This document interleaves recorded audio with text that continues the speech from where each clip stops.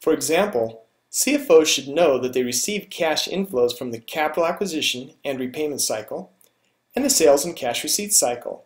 They should also know that their cash outflows are caused by the personnel and payroll, purchases and payments, and capital acquisition and repayment cycles. And even though the inventory and warehousing cycle does not have a direct impact on the cash account, good CFOs realize that it indirectly impacts both cash inflows and outflows as inventory is purchased into and sold out of the warehouse.